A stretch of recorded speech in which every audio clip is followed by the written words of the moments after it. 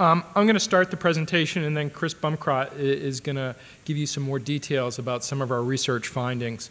I'm going to start with why we did this, how we developed the study, which combines actually 3 surveys, talk a little bit about how we structured the survey, and then I'm going to turn it over, as I said, to Chris to give you some of the results. Then I'm going to come back and talk about how we're trying to disseminate the survey and get it out to people to use it. One of the reasons that we decided to engage in this survey is that, Treasury and the President's Advisory Council on Financial Literacy was very interested in figuring out what was going on with individual Americans with respect to their financial decision making. Obviously, I think all of you know that we have entered a period of rapid change in the financial industry from 2 aspects. First of all, there has been a rapid shift in people having to take more responsibility for financial decision making in this country. And 2, products are becoming much more complex, and that's accelerating. So how are people able to make financial decisions with respect to those things? So our goal with this first study was to establish a baseline of financial capability for U.S. adults. Financial capability doesn't just measure knowledge. There are many surveys out there that simply measure financial literacy or financial knowledge. What we wanted to do is look at other aspects of finance, which is looking at some of the behavioral aspects of finance and figuring out how those impact the decision making of investors. We had a terrific team that we put together to work on this project. And we worked with Anna Lusardi, who was terrific in working with us. As Bob said, Bob was gave us a lot of terrific insight in how to build the survey instrument. That's primarily where we spent most of the time in developing this program. But we had a lot of input from a lot of people to develop the financial capability study. We did not start with a blank slate. Michael Barr was asked the question, do we look outside the United States for examples of how things are done with respect to financial education? What we did is we actually looked at the studies that were done in the United Kingdom on financial capability in Ireland and used those as a basis for developing the financial capability study in the United States. So for anyone who looks at the UK or the Irish studies that have been done, you will see many similarities between those studies and the study that we just did in 2009. There are 3 components or 3 linked studies, surveys here. The first is a national survey with about 1,400 plus respondents to that. There's a state-by-state survey of over 28,000 respondents. That allows us to do state-by-state analysis with respect to the data that we did. And then finally, we did a military survey of about 800 respondents. Now, I think for all of you, it makes pretty good sense why we did a national, state-by-state survey. The reason we did a military survey is the military audience is a very important audience to the FINRA Foundation. We work very closely with the Department of Defense and their financial readiness program to work with them, and because of that, we wanted to sample and survey that audience. I think one thing for researchers that they may want to consider is the interesting thing about the military is it's a pretty homogenic audience. Plus, the military has been working in the workplace to develop a fairly robust financial education program for some time. And I think as Chris gives you some of the results, you'll see that in some areas, the military appears to be much more financially capable than the U.S. civilian population. Now, there are 4 key components to the survey: making ends meet, planning ahead, managing financial products, and financial knowledge and decision making. And this very closely mirrors what the UK did with their financial capability study. Making ends meet, although people have different incomes and different needs, everyone needs to make sure that their spending does not consistently exceed their income. So it's clearly fundamental to financial capability that people are not spending more than they have. And that's what making ends meet goes to, and we asked several questions in that area. Just as important is planning ahead. Are people planning for their financial futures? Do they have an emergency fund? Are they thinking about how much they need to save for retirement? Are they saving for their children's college education? Managing financial products was another key area that we looked at. Making informed decisions about financial products is an important aspect of financial capability.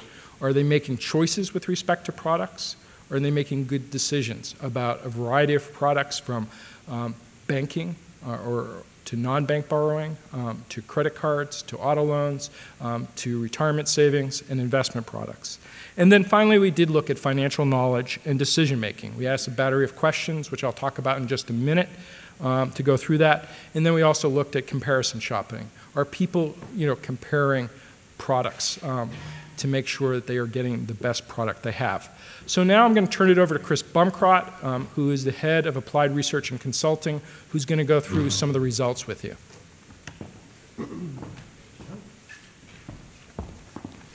So John and I adopted a slightly different strategy here in terms of showing some results. We're just going to show you a couple little slivers of data, hopefully whet your appetite and get you to spend some time at the Finner Foundation's website and do a little digging of your own. So I'm not going to be showing you a whole list of the items that are in the survey. I'm just going to pick out a couple to illustrate some of the findings and some of the ways that they can be broken down either demographically or geographically or across different populations. The first point that I want to illustrate has to do with making ends meet. So as John said, there were a number of questions designed to get at the sense of are the individuals in our survey having trouble or having ease making ends meet? The simplest question we asked turned out to be, I think, one of the most interesting, which was we just asked them simply, are you spending, last year did you spend less than your income? Did you spend about equal to your income, or did you spend more than your income? So we gave them 3 simple choices. We explained that we didn't mean to include items like purchasing a home or a car if they were financing it with debt. But you can see here that aggregating across the entire, the larger data set we had, the state-by-state data set, you end up with fewer than half, only 42%, who said that they are actually putting anything away, that they are actually spending less than their income. So it's a minority of the overall U.S. population who, even on a self-reporting basis, says that they are actively saving. In the middle, you have the roughly a third of the respondents who essentially, I guess you could say, are living from paycheck to paycheck. They're not falling behind, but they're not able to put anything away from their earnings. And then finally, you have the 20% who reported that they are, in fact, spending more than their income. They are falling deeper into a hole. So quite a high percentage of American adults who say that they're failing to make ends meet. Just again to illustrate here, one of the ways that the data can be looked at, we have a chart that shows the extremes across the 50 states. Actually, we had 50 states plus the District of Columbia. We have a sample drawn from an online panel, 500 respondents roughly from all 50 states plus DC. Each of those states, then the data set was weighted to represent the population of that state in terms of age and gender and education and ethnicity. And here are the 2 extremes. So you see the mean across the U.S. again, 42% of Americans overall said that they are spending less than their income. In New Jersey, you have the highest percentage across all the 51 states, nearly half who say that they are in fact able to save. And then Montana was at the other extreme. Now, New Jersey and Montana weren't extreme outliers. It was a bell curve, roughly speaking, so there are a few other states that are really close to both ends of the spectrum, but it's quite a wide variety, I think you'll agree. I mean, all the way from about a half to less than a third. Some of that is probably due to underlying demographic differences. I don't think we can attribute it specifically to geography, obviously. But one of the things that we're hoping we're going to be able to encourage the people in this room to think about is to delve into the data on their own. We're going to be making the full data set available sometime in December, and we would encourage researchers to work with us, to work on their own, to take a look and see if you can tease apart what are really the underlying factors, whether they're demographic, geographic, attitudinal, or literacy, financial literacy oriented. What are the drivers that really matter and that maybe could be operated on in terms of policy levers to affect financial capability? Let's take a look at one of the questions that we asked regarding planning ahead. And again, as John said, we had a few different questions. that tried to get at people's planning. We asked some questions about retirement planning. We asked questions about putting money away for children's education. But one fairly simple question we asked is, have you put aside enough funds, rainy day funds, to pay your expenses for 3 months in the case of an emergency? And as the pie chart shows here, across the country, just over 1/3 said that they've done that. A couple weren't quite sure. Now, that might be because they leave that sort of decision-making up to their spouse, but I think it also could be just people who are like, well, I do have some money put aside. I've never really thought about whether that's enough for 3 months or not. But in any event, we're left with 60% who flatly admit that no, they don't even have the resources to deal with an emergency that would stop them from earning income for 60%. Here's a case where we thought it might be interesting to look at the contrast between our civilian population and the military population that were asked the same questions. Now, this is not an apples-to-apples comparison for a whole host of reasons, one of them being that the demographics of the military population are more homogeneous, as John said, than the demographics of the entire U.S. population, particularly in terms of age. They do skew younger. They are much less likely to have non-high school graduates. Virtually no unbanked are in the military. But still, the contrast here is pretty stark. So whereas only 35% of the civilians said that they were prepared for 90 days, 50% of the military said that they had funds put aside and they were prepared. Now, I don't know, maybe that's there could be psychological factors. Maybe these are people who are in the military are a little bit more oriented towards thinking about self-protection and being prepared. It could also be that, they're people who do have a steady paycheck, and so they've had the opportunity to put money aside. What's interesting, though, is I don't have the chart to show you here, but we had another finding from the military survey that showed that the military respondents were more likely to be carrying high levels of debt than civilian respondents, even relative to their income. So there's more research to be done on this, but it does appear that that military personnel, and starting at a fairly young point in their careers, they are susceptible to and probably are preyed upon, and they are likely to fall more into debt early on and carry a pretty heavy debt load. So it's conceivable that the way they're managing their balance sheets is they're keeping sufficient liquidity to manage a potential emergency, but in the long run they have some liabilities that are going to present challenges to them. A third area John mentioned was the idea of managing financial products. And we have a whole range of questions in terms of how people use credit cards, how people use mortgages. But we also wanted to drill down specifically into the subject of non-bank borrowing methods, which often end up being much more expensive for the borrower, and frequently unbanked people will turn to non-bank borrowing methods, and it'll end up being a lot more expensive for them than traditional methods. We asked about 5 different non-bank borrowing methods, from pawn shops all the way to refund anticipation loans. And again, this is the civilian population. You can see that for each of these 5 methods, only a pretty small percentage said that they'd engaged in one of them over the past 5 years. And that's how the question was asked, over the past 5 years.